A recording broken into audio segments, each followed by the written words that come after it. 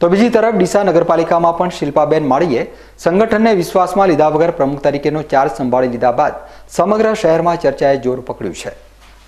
અગાઉ ગેરવહીવટને લઈ 3 માસ સુધી ભાજપના મોવડી મંડળે શિલ્પાબેન માળીને રજા ઉપર ઉતરી જવાની ફરજ પાડી હતી અને 3 માસ સુધી રજા ઉપર રહેલા પાલિકા પ્રમુખ શિલ્પાબેન માળીએ સોમવારે અચાનક પાલિકા પ્રમુખ તરીકેનો ચાર્જ સંભાળી લેતા ડીસા શહેર ભાજપ પણ ચોંકી ઉઠ્યું હતું।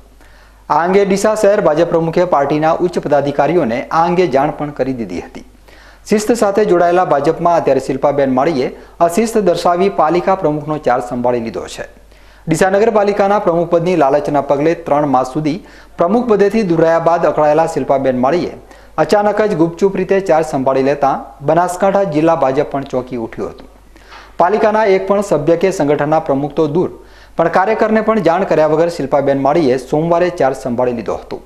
આ ઘટનાના પગલે ચોંકી ઉઠેલા ડીસા શહેર ભાજપ પ્રમુખે પણ પાલિકા પ્રમુખ શિલ્પાબેન માળીના ગેરશિસ્ત ભર્યા આ પગલાની ફરિયાદ ભાજપના મોવડી મંડળને કરી હોવાનો સ્વીકાર પણ શહેર ભાજપ પ્રમુખે બીકે ન્યૂઝ ચેનલ સાથેની ટેલિફોનિક વાતચીતમાં કર્યો હતો, પરંતુ તેની અસર હજુ પણ જોવા મળી નથી।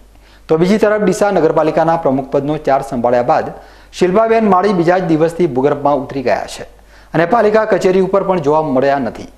ડીસા નગરપાલિકાના પ્રમુખ પદનો ચાર્જ સંભાળવા માટે આટલી ઉતાવળ કરનાર શિલ્પાબેન માળી ચાર્જ ગ્રહણ કર્યા બાદ સર્જાયેલા વિવાદ બાદ કેમ પાલિકા કચેરી ઉપર આવતા નથી તેને લઈ પણ સવાલો ઊભા થયા છે।